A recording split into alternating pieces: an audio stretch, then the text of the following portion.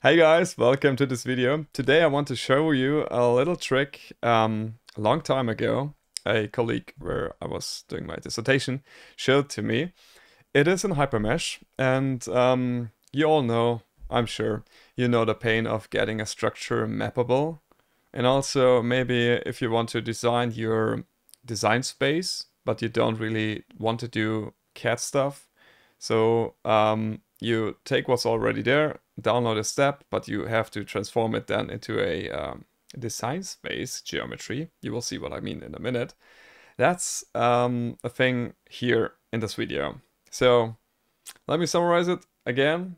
Let's say you want to create from a completely constructed geometry of a product, you want to create a design space easily, also just using Hypermesh. And then you want to mesh it with hex, meaning it will be a pain to make it mappable, maybe even impossible, as it is in our case with the free form surfaces and stuff like that. But you want to use hex still, right? So, how to do that? That's up for now. So, you see here, I went to grab CAD, and you see here that's a saddle of a bike, and I just downloaded the file, and I will just import that here into Hypermesh. Open the file as parts, and you will see there are a lot of holes in the structure, and we really don't need those. We could go and try to defeature that, and actually the first idea that was exactly that, and I tried that, and it did not work at all. Also, yeah, it's a little bit because of the part. It's, as you can see here, it's divided into subparts, which are not really merged, but just put together.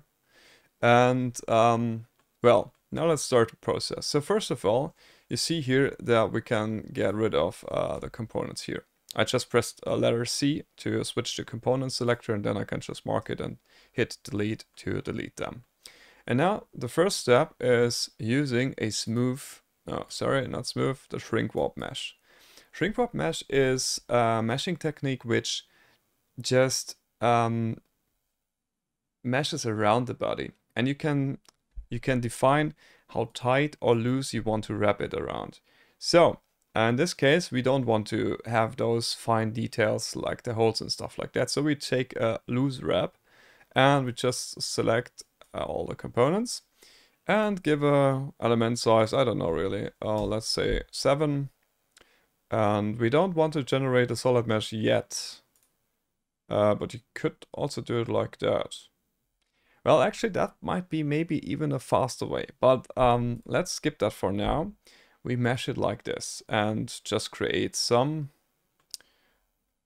yeah, some outer elements, and you can see here it's tries to make the structure similar to the geometry, and you could also play around with tight or loose. So this is loose. Let's see what the tight option here looks like.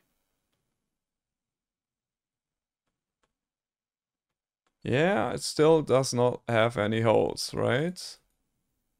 So that's good, but there are artifacts here which we don't really want. So in this case, I will shoot for the loose option. And because I was stupid, I cannot go back now. So let's do that again. Select the components. Let's go with 7. Because now, loose wrap. Now, I'm not quite happy, or there are some areas maybe I'm not quite happy with it. I want to have it a little bit more smooth, and here the smooth option works well. But before we do that, maybe give the geometry or the mesh here a little bit more of elements. So you can do that easily with the split option. And you have here plate elements, because we have shells. So this is a 2D mesh, by the way. So just in case if you're wondering, if I just mask something here, you see this is all just a outer boundary. So All right, we wanted to split the elements. So plate elements here, element selector, I'm selecting all the elements, and split all sides is okay. I split once, and you can see it's much finer now. So we have more elements to work with, and yeah, but it's still not smooth. And here the smooth option comes into play. Here, 2D, smooth. And now we can also go to plates, because same stuff, right? Select all the elements. And then we can give a number of iterations, for example, 30.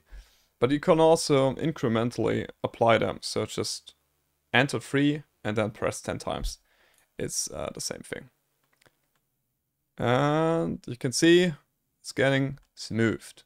So I'm fine for that, because this is just an input geometry. And now it comes to tricky, or the cool part. So let's say you want to have this geometry modeled with hex mesh. And there's no option here to do that with solid map. I'm not sure actually if there is, but I don't think so. Thin solid it is not. In multi-solid you don't have any element options. General, not really. I'm not 100% sure that you cannot do it in this menu as well, but I'm 90% confident that you cannot. Because the stuff here is more related to mappable structures, and also you can drag elements. So it's always says you have a source surface with elements, and then you drag it into a certain direction, and you create elements, 3D elements on the way. So this is linear drag, or line drag. Linear solid, same thing. Elements to drag, elements to match, source, destination, stuff like that. You know that. But here comes the trick.